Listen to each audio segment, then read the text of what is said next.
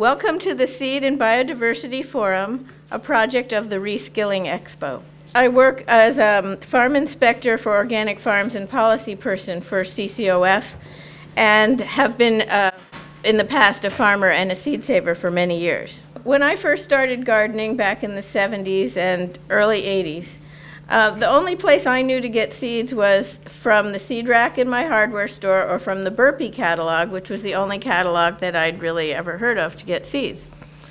And so I ordered a lot of seeds from Burpee, and I noticed over the years that a couple years I'd open the catalog and my favorite variety wouldn't be there anymore. And luckily, I still had some seeds left in the packet, and so I planted those and saved them for seed. And the first thing I undertook to do was deer tongue lettuce, which was dropped from the Burpee catalog in the late 70s. And I started wondering what happened to those seeds. Where did they go when they were no longer in the Burpee catalog? And if I didn't save my own seed, would I be able to ever get them again?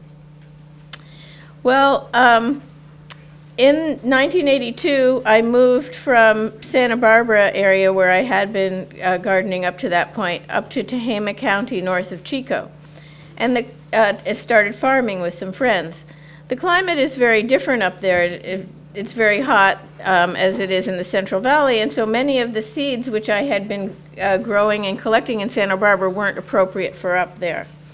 So we started asking around our neighbors and experimenting to see what seeds would be the best for that very particular, very hot climate that we lived in. And in the course of doing so, we came across a gentleman by the name of Laverne Brandstedt, who was our electrician. He was doing some electrical work. But he had been growing a melon that he had saved from his friend, who was a farmer named Joe Stutz, and the melon was called the Stutz Supreme. Joe had discovered this melon in his fields during World War II as an off-type in a cantaloupe field, and found that it did very well in the valley because it didn't sunburn like most Crenshaw-type melons are prone to do there, and tasted really delicious and was extremely well adapted there. Laverne was well into his 80s and was planting this melon in the back of his property so that it wouldn't cross with other melons, and traipsing out there with this watering can every so often to try and keep it alive. So he gave us the seed, and he was very glad to have some young people to turn it over to who could take better care of it since he was getting on. We grew those melons, and they were the most delicious melons you've ever tasted. And it was then that we realized what a responsibility we had been given along with the seed. So at that point, I started looking for other people to share seeds with, and I came across the Seed Savers Exchange, which is a national organization, and in 1982 there were only a couple of hundred people in it. I discovered that lots of people had seeds that had been passed down in their families for generations, had come through in their cultural traditions, and they were all struggling to keep them pure, and were happy to exchange them with other people. So I started exchanging seeds with them, and none of them were as good as our melon was, but there were many very, very worthwhile seeds that were out there and not available in seed catalogs. It turns out that at the time I was wondering what happened to those seeds that were dropped from the seed catalogs. I wasn't the only one wondering that. Kent and Diane Whaley, who founded the Seed Savers Exchange, were also wondering the same thing. And they actually undertook to do a survey of all the seed companies in the United States and Canada to see what the trends were in seed variety availability. And they did this. The first survey was published in 1984. They found 237 seed companies. When they compared this list to the last time a survey had been done, the last survey before that had been done in 1903 by the US government. And they found only 3% of the varieties in 1984 were still available that had been available in the 1903 list. So genetic preservation is extremely important, and our genetic diversity is decreasing at a very rapid rate. Kent found in the first survey, which resulted in a publication called the Garden Seed Inventory, that 48% of all the varieties listed were only listed by one company, meaning if that company dropped it, then where did it go? It was gone, or amateur seed savers like us were the only ones keeping it going.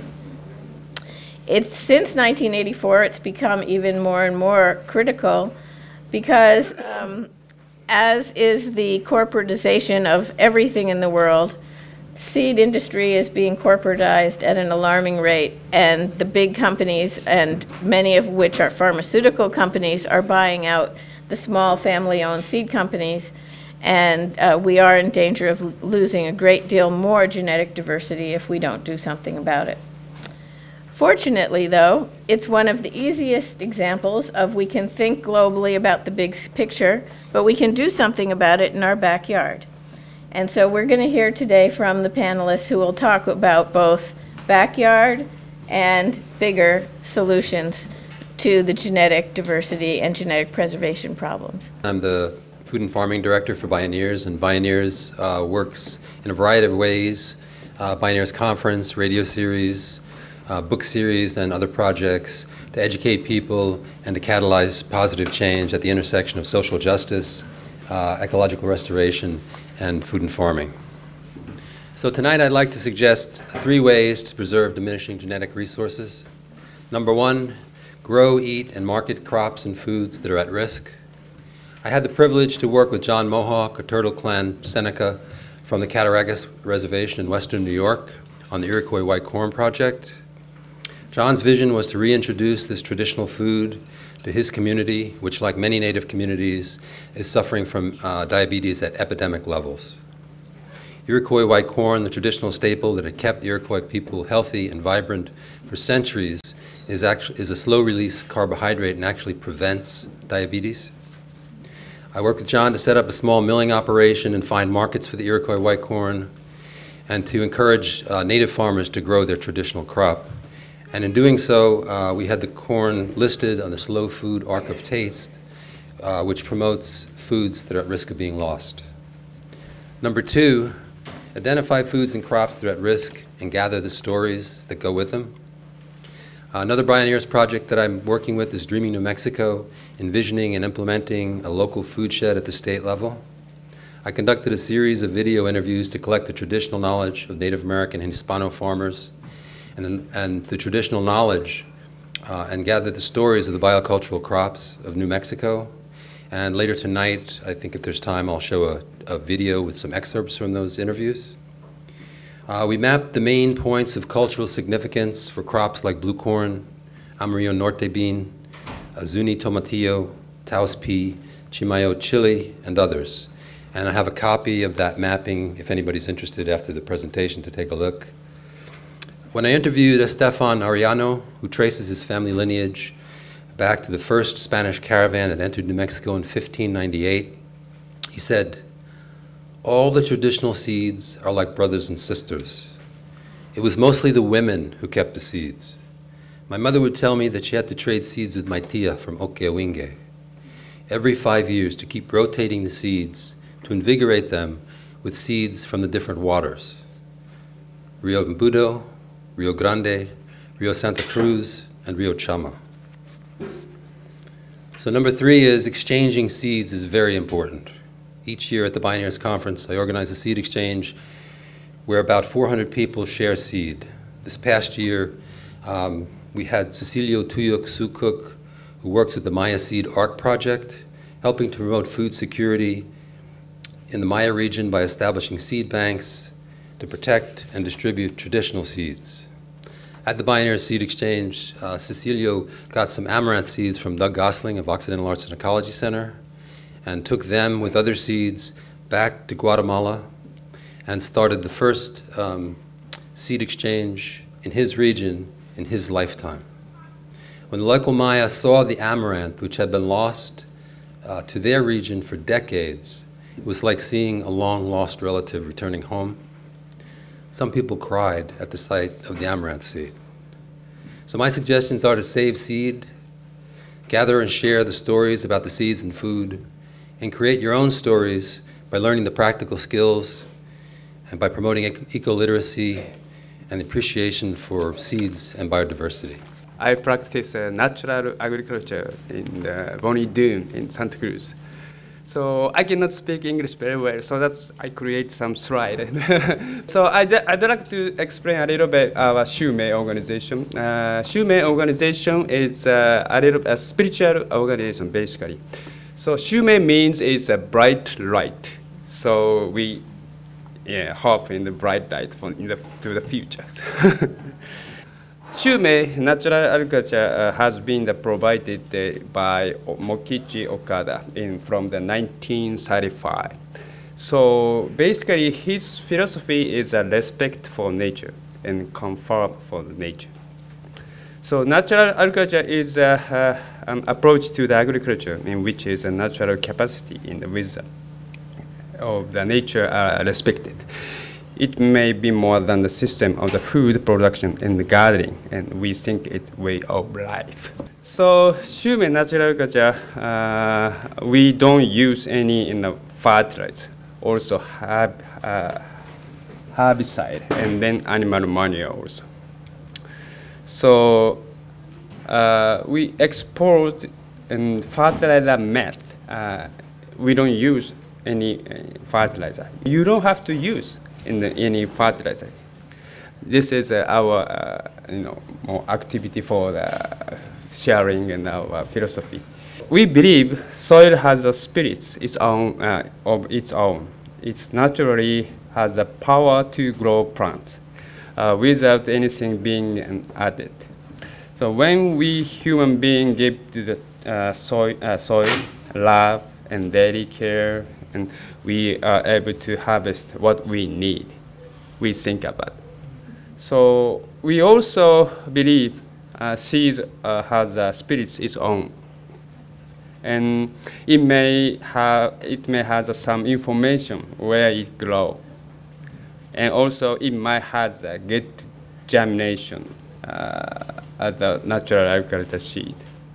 I just recommend it to everybody. So let's saving seed. I'm honored to be here. I almost feel like there's so many people with much higher qualifications than I have, but I will do my best here. I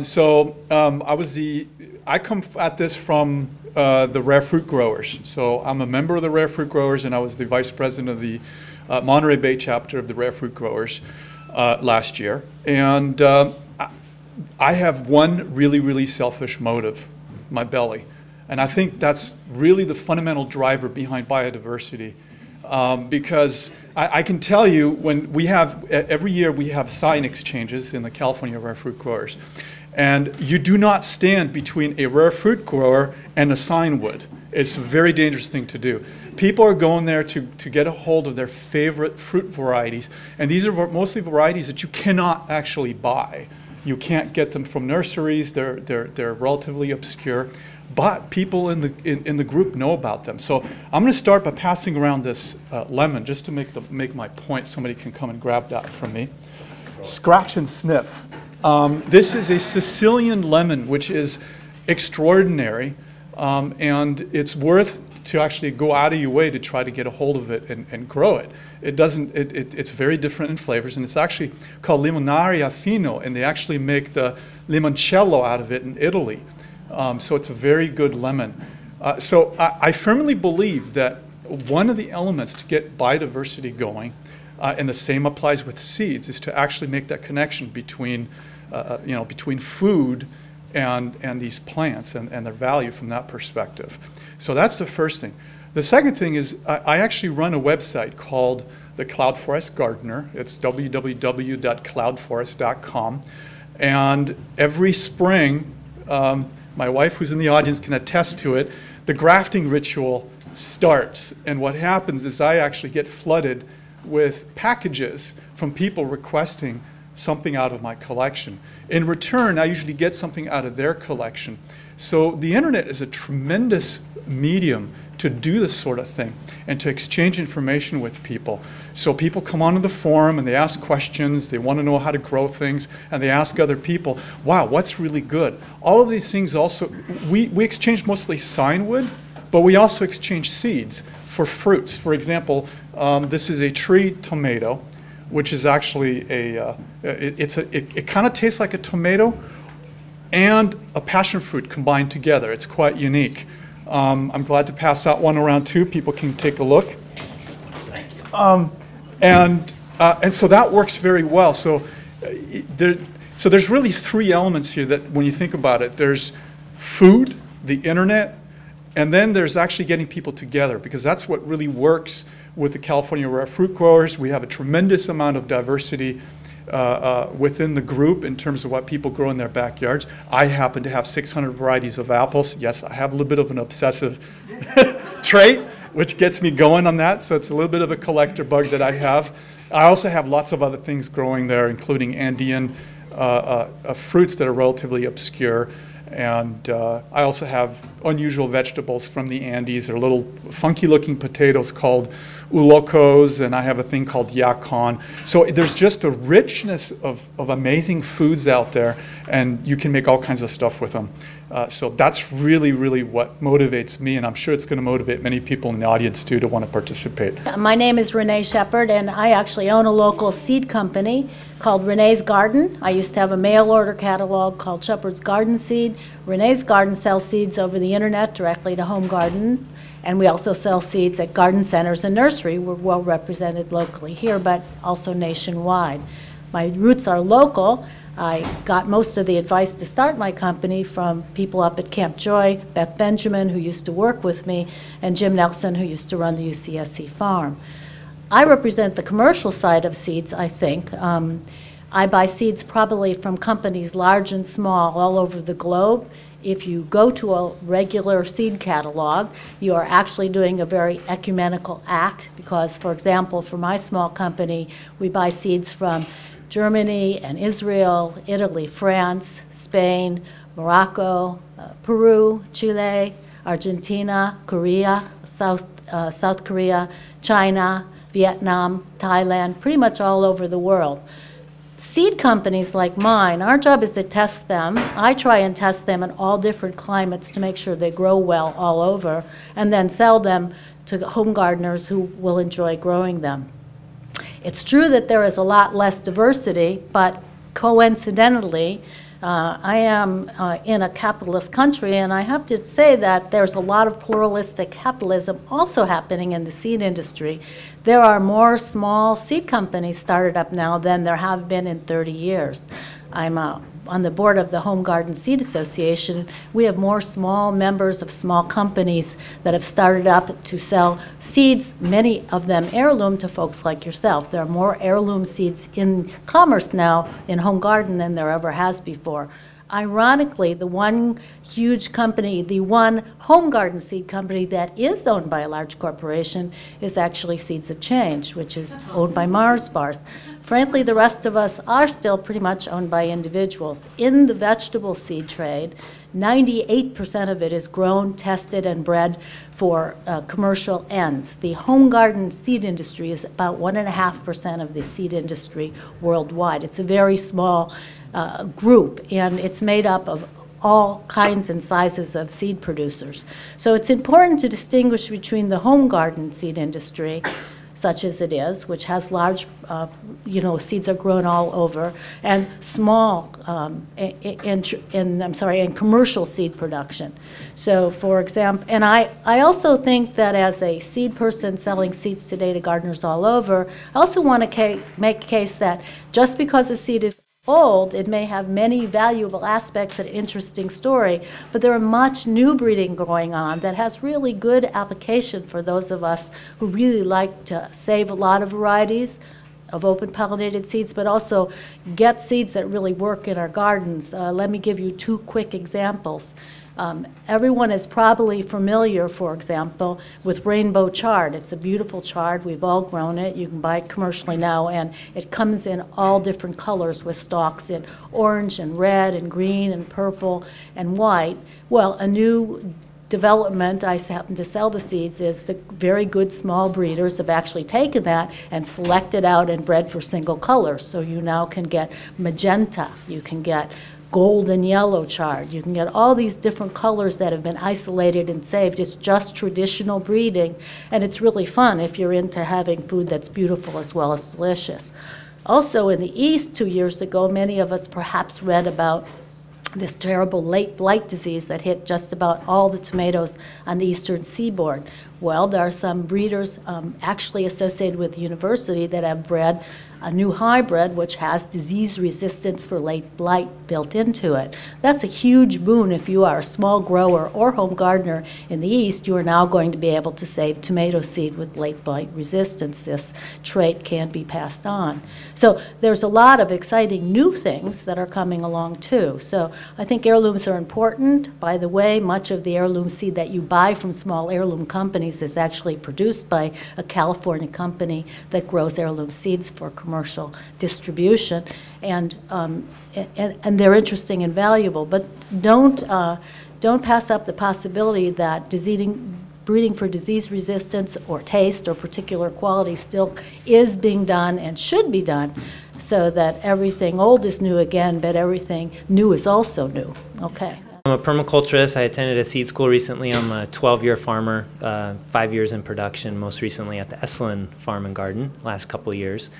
And like it was said, 96% of the 1903 list was not available now, right, as far as biodiversity goes. But like as Renee was saying, we have this incredible opportunity to experiment and to find the ways to create more diversity, or some of these strains we've lost and we won't get them back. That's true.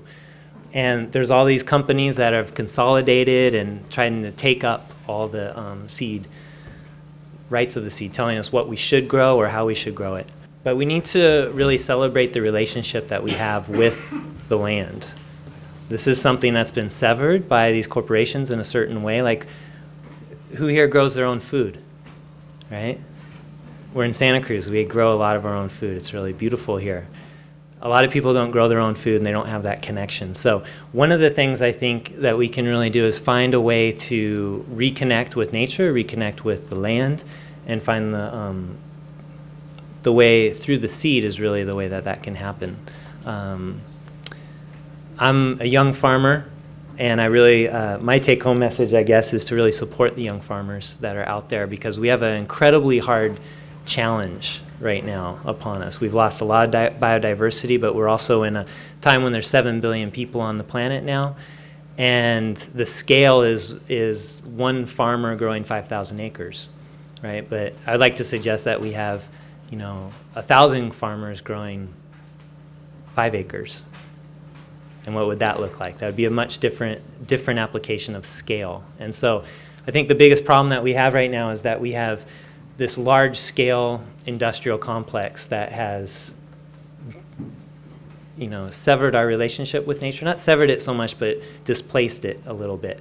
And whether it's 1 or 10 generations, we need to find the way to get back to that agrarian roots that we have with our community. And it starts with the seeds, I believe, because they're the ones, whether it's in our own selves or in the packets or the ones that are growing in our gardens.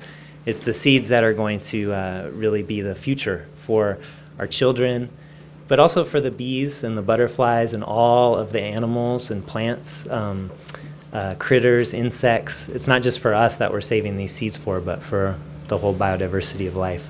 I'm really honored to be here with these people and the passion that they have. My passion is sometimes hard to put into words, just because I realize that it's an incredible challenge that we're up against right now because of climate change and the loss of some of these species that would help get us out of it in some respects. Some of these ancient strains and ancient traits are crucial for their survival, but for our survival in making it through some of these times.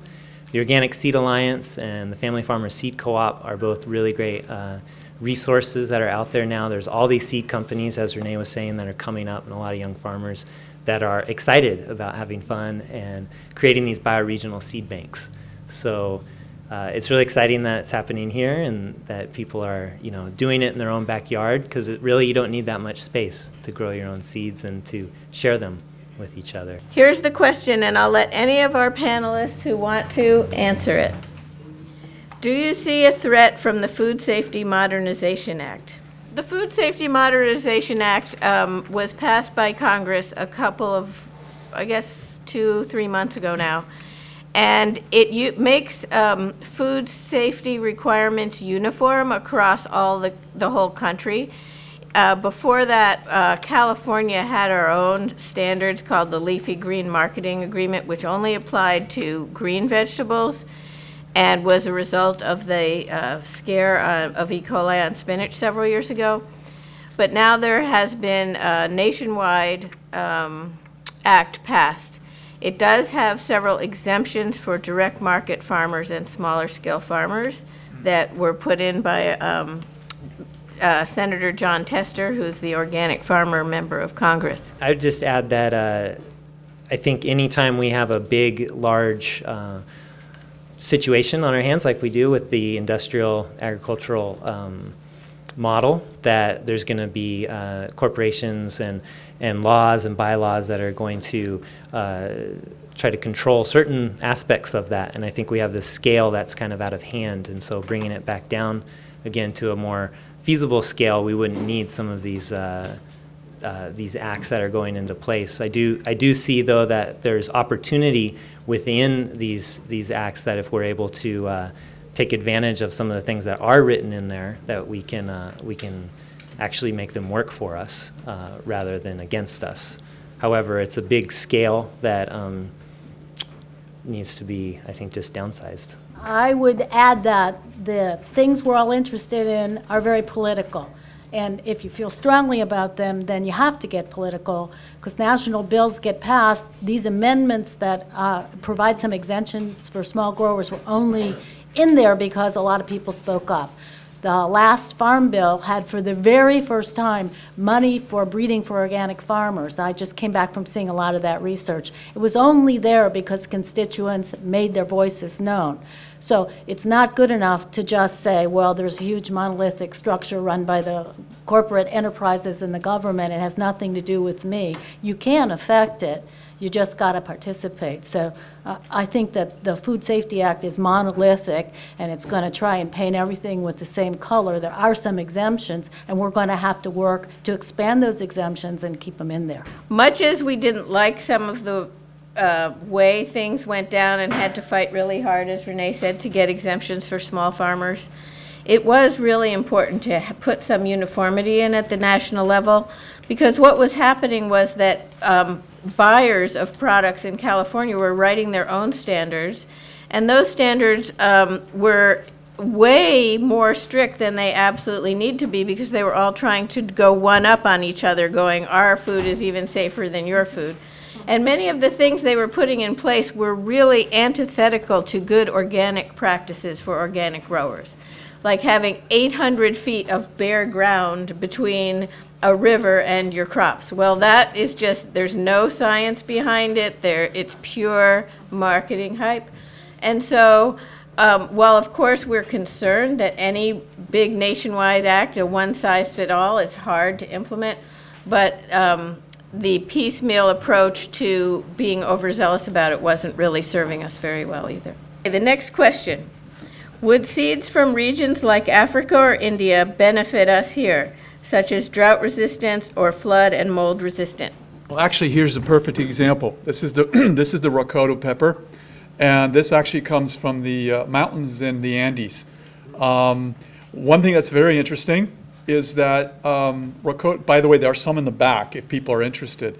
One of the things that's interesting about the rocoto peppers is that they come from a region in the Andean mountains where the climate is actually quite similar to the coastal region of California.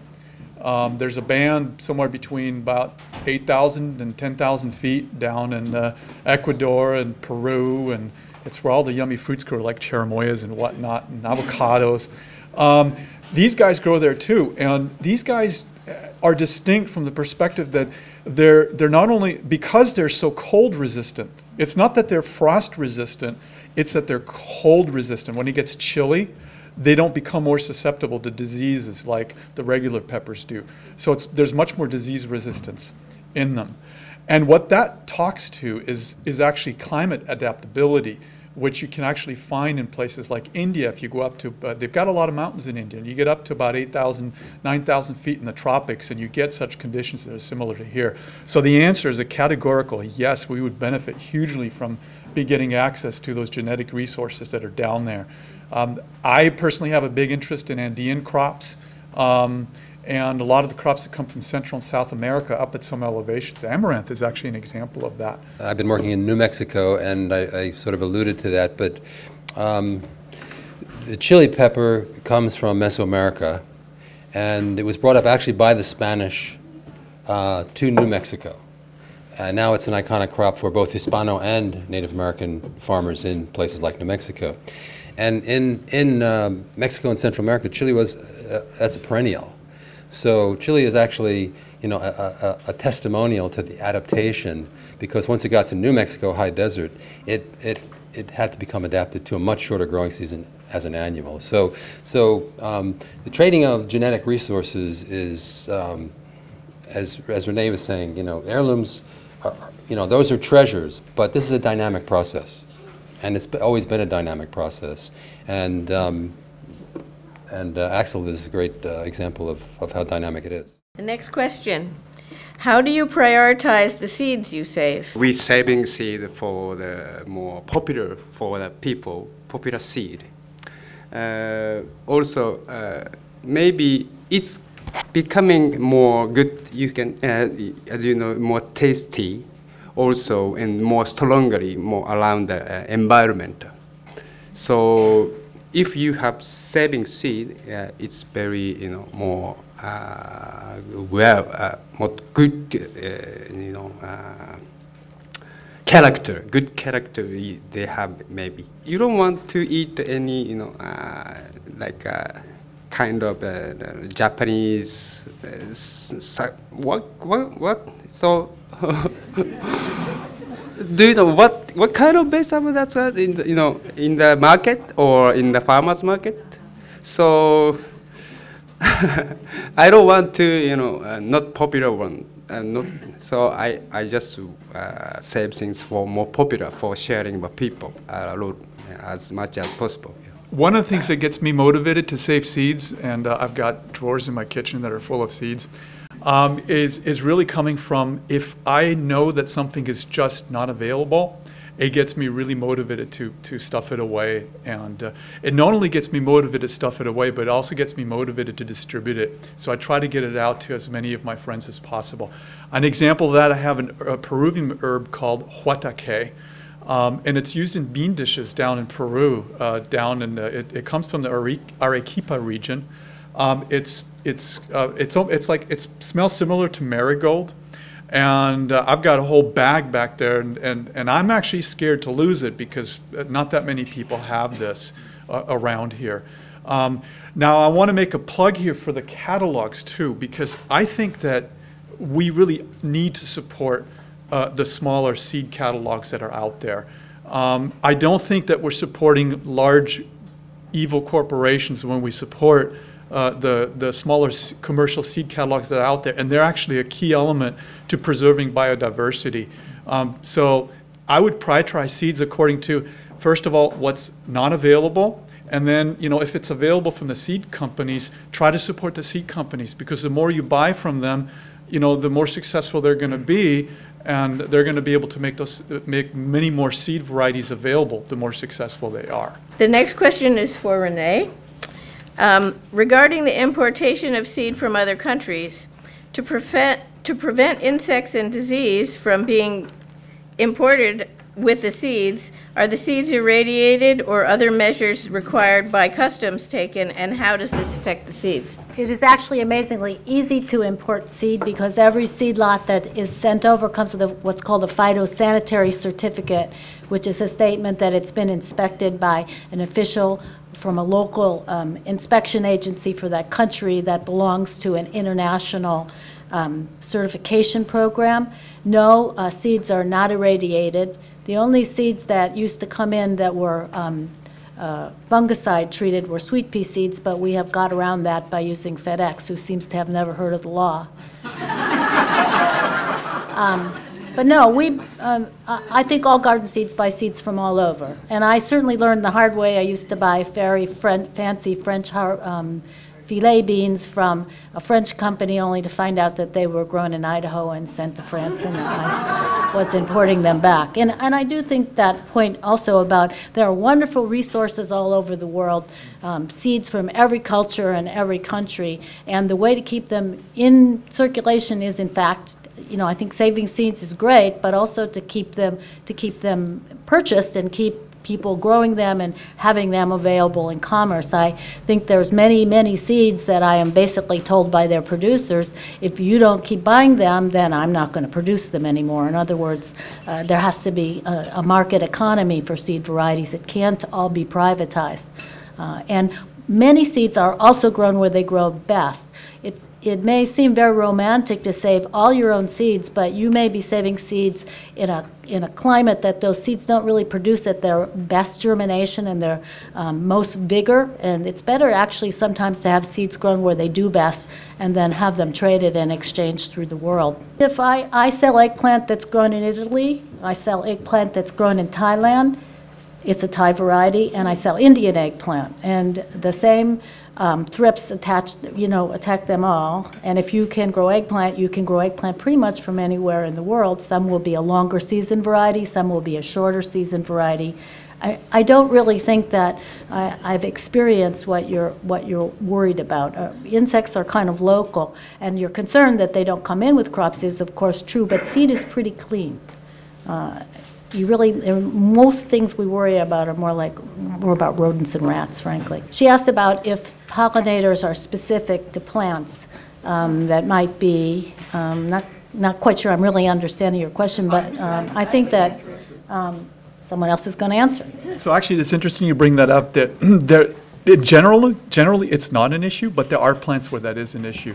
Cherimoya, for example, the fruit cherimoya, which you can grow very well from seeds, by the way, and there's seeds on the back table from what I understand, is that there's a pollinator, a little insect, which right now the name escapes me, that is there in their native range in Ecuador and Peru, and it's not available here in the States. And so what happens is the cherimoya growers actually have to hand pollinate the fruit that way.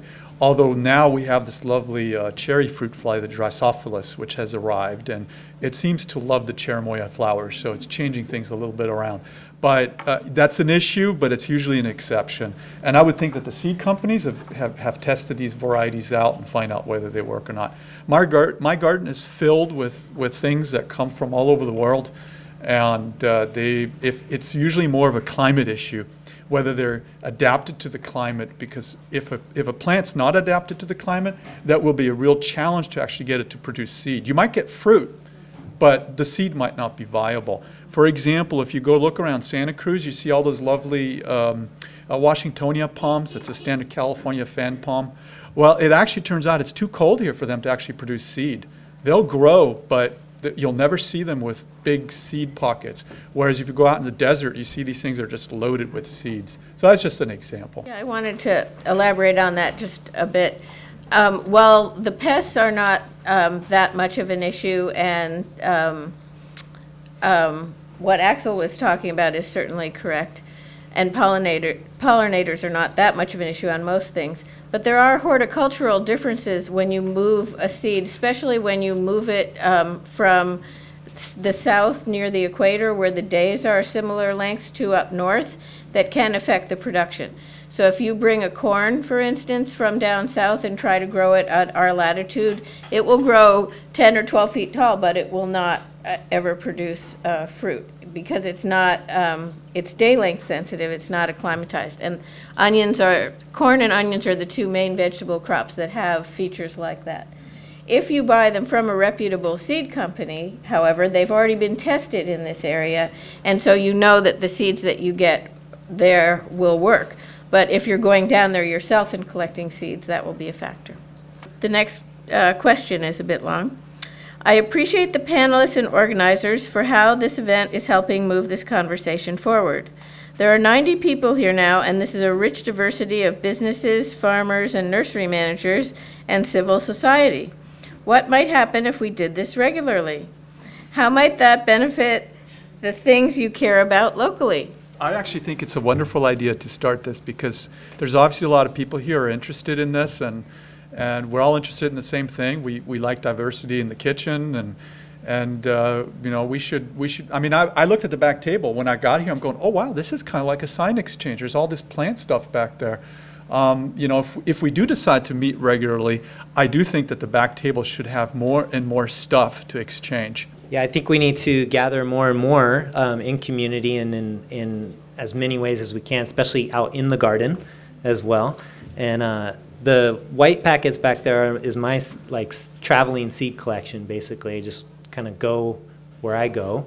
And if we can start finding ways to share the different plants that we love so much and find out and then exchange the information with them, that's the type of reconnection that we need to start having within our community, because it's the information and the knowledge that goes along with the seed. Because I can give you a seed and it's just, you know, what does it need? It's like a person. It needs a community to grow with it, the soil and the animals and the plants and the people. So we need to gather ourselves, but also gather in larger communities and then start sharing that knowledge more and more, whether it's through the internet or just in the Grange Hall.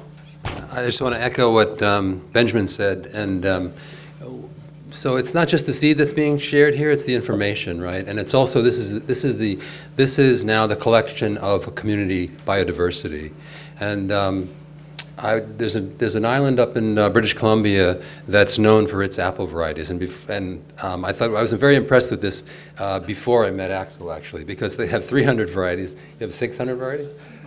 They have 300 varieties on the apple, and it's spread all over the island, right? And it's part of their literacy. There's a very high apple literacy. So they have each year they have a apple fest, and they have a hall like this, about 2 or 3 times the size, and they put all 300 varieties, and everybody can look at them and taste them, and everybody from, you know, the elders to the kids know what the varieties they like, know which ones are good for pies and juice, and so there's just a great community knowledge about that, and that's what this is all about here too. I want to just add one thing about the community aspect of it. It was touched on briefly, but our ability to keep our genetic diversity is not only important for us to manifest in our garden, but it's also important to manifest with our shopping dollars when we go to the market. And especially if you shop at the farmer's market, it's very much worth seeking out those farmers who are growing some of the unusual and diverse types of crops that you can find around here in spades. One of a well-known farmer in this area, Jerry Thomas and Josh, they grow Thelma Sanders sweet potato squash, which is started out with one of the early Seed Savers Exchange varieties and is not available in any catalogs, and is definitely worth supporting those squash when you go to the market. Likewise, many of the other farmers are growing their own particular varieties that are worth seeking out. I'll just make one more comment exactly in this line, farmer's market. Going after the apple thread here too, there's a wonderful local heirloom called My Jewel, which is actually still available at the farmer's market. It shows up in the fall, and I can't remember the farmer. If somebody knows the farmer's name, Prividelli, I think it's Prividelli's got 6 acres of the My Jewel left. And what's wonderful about My Jewel is it's an apple that actually has a banana flavor. It's worth seeking out, and it's our own local jewel here. You cannot get it. In fact, I wrote up on an article on it on Wikipedia, and it got kicked off of Wikipedia because it was too obscure. So Yes. So, I mean, it's a real issue. So it's our local treasures. And I know there's other local treasures and vegetables too. So this is really important that we do meet and find out what they are and talks amongst one another. And you know, maybe we can have a fest once a year where we have like a table lined up with all the yummy things that are original and being preserved within the community because people are growing it. If people aren't growing stuff, if people aren't buying them from catalogs and trading them, they die out. So that is something that's completely within our power to do, and and really what this is all about is figuring out how we can get organized and set up the structure to do it, and use existing resources as well. So just to mention a couple more of the local jewels, there's a pineapple guava that was developed right here in Santa Cruz. There's also the Newtown pippin, which almost went historically in this county. At one point, they were shipping to England. It was such a popular variety. Once the Granny Smith came in, it pretty much went out of favor. And if it wasn't for Martinelli's paying a very high price for juice, then the pippin would be gone too. That's also listed on Slow Food's Arc of Taste. And then another, the Hauer apple, which is a descendant of Cox's orange pippin, was developed right here in Santa Cruz. It's one of the most delicious pieces of fruit you'll ever eat, and it hangs on the tree till December. I mean, this is the kind of information we should all be aware of, and schools should be teaching this stuff. In Wolfskill, there's a citrus collection. The rare fruit girls go there all the time. I recently was in Palier for the Opuntia collection, the prickly pear collection. Usually people are there extremely helpful. They're desperate in getting the attention of the society in the sense that they're going to be cut any moment. And they basically gave us all afternoon. I had the premier scientists, seed preserving scientists with all the gadgets and machines you can imagine, beautiful storage rooms. They had everything there. They had all the tools. I was just totally amazed. And I got a full day of personal attention to teach me how to do this stuff. And they begged us basically to ask for specimens, and you can do it on the web. I think you have to have an official reason. We just said we were associated with a farm, and that was good enough. You can get any variety. They mailed it to us for free. Okay? Now, the Rare Fruit Growers makes use of these things. There's many, many collections. Please use those collections before they die out and get axed in the next cut. It is not just, yeah, we have a little groovy connection here. These guys are scientists, and there's a cultural barrier. We need to jump that barrier and ask for specimens from these people. There is also, for instance, a vegetable collection in Salinas. I don't even know how to access it, but I don't know what they have. But they collect gazillions of stuff. It's unbelievable to see.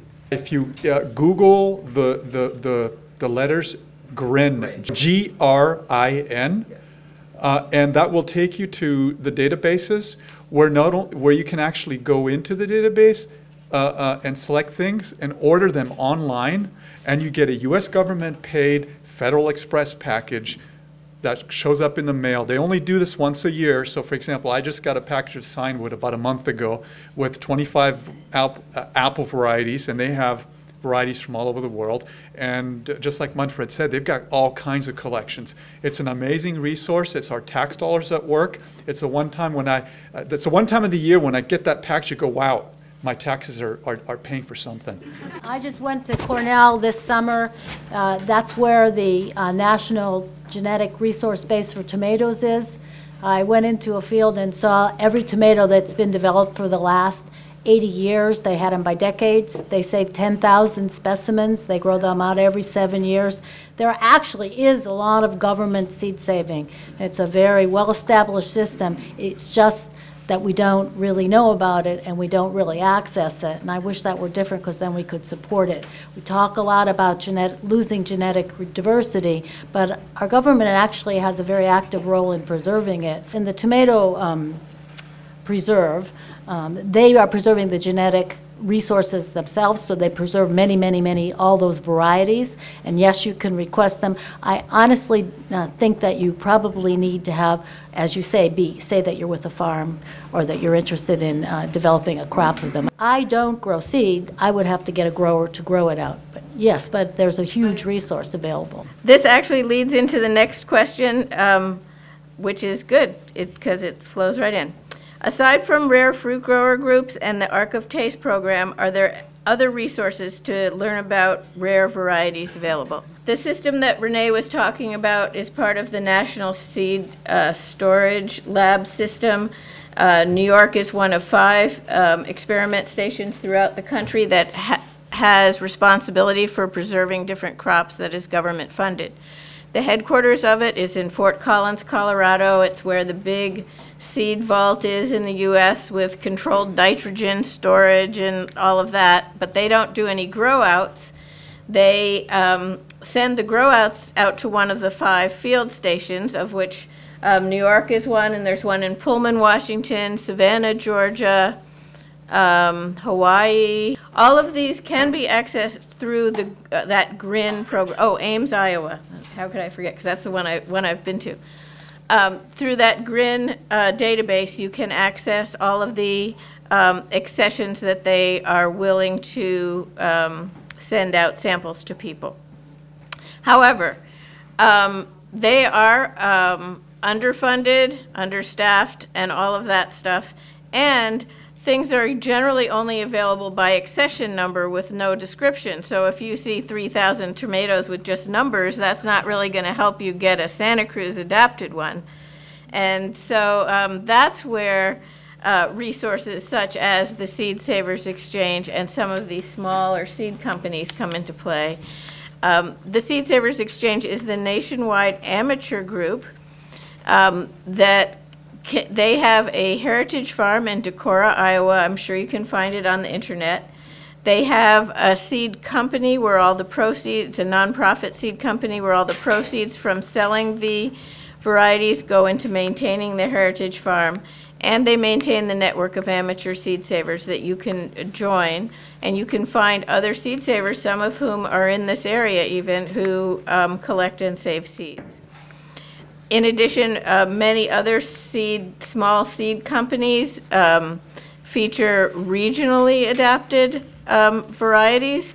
So there's ones for most all regions of the country where you can find things that will be more adapted to your region.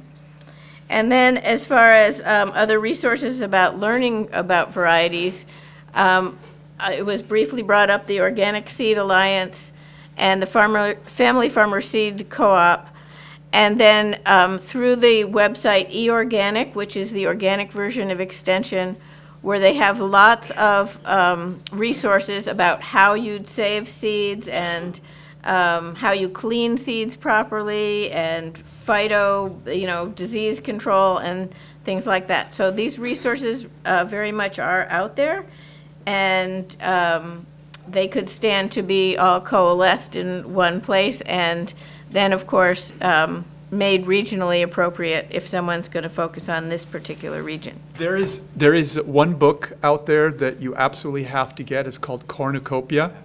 The one you actually, Manfred will maybe pass it around. Cornucopia 2 is actually the one you're looking for. I don't know which one he has. This is an amazing book that has what the guy tried to do is he tried to actually catalog every variety of vegetables and fruit around. And he didn't just stop at vegetables and fruit. He's got sourdoughs in there and yogurt cultures. So it's quite amazing. It's a great resource from the perspective. The resources as to where to buy them are way out of date, so you won't get anywhere there. But as far as finding out, wow, this variety grows well here, or this is what it tastes like, all that kind of stuff is in there. So. And I'll just mention one more. It's called RAFT, Renewing American Food Traditions. It was Gary Nabhan who wrote a book called Enduring Seed, as well as some other great books. Worked with Slow Food and put together a list of, I think, 400 foods that was really the expression of the confluence of cultures of Native American, African, European. So going back 400 years, 500 years, what the food tradition was and how much of that has been lost. So that's RAFT, or Renewing American Food Traditions.